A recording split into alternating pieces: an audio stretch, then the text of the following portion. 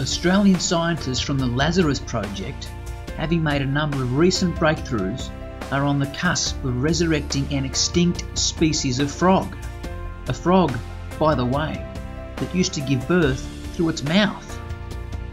Anyway, not only have these brilliant Aussie scientists reversed natural selection, but they've also grown embryos containing the frog's DNA. And given that this frog, which went extinct in the 1980s, is expected to hop back into life in the near future, the question must be asked, what next? What other extinct creature might be brought back from the dead? Personally, I'd like to see the great woolly mammoth back on the scene, perhaps alongside the mysterious and magnificent Tasmanian tiger.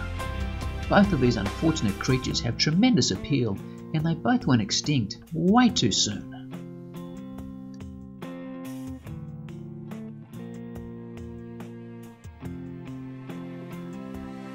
Now, thanks to the sophisticated cloning technology employed by the team at the Lazarus Project, such a de-extinction event is no longer just a fantasy. Using a cutting-edge process called somatic cell nuclear transfer, scientists have been able to reactivate dead cells into living cells. As such, the Lazarus team are increasingly confident that their technology and experimentation will one day become an unparalleled conservation tool that may save thousands of animal species from catastrophic decline and ultimate oblivion. And what about you? Maybe some people would like to see a real live megalodon, or a dodo, or a dinosaur, or even a Lee Harvey Oswald.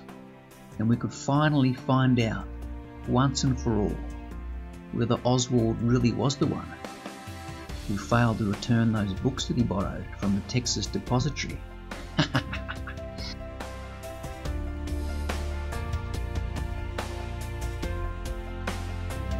This has been another amazing Planet production. Thanks very much for watching.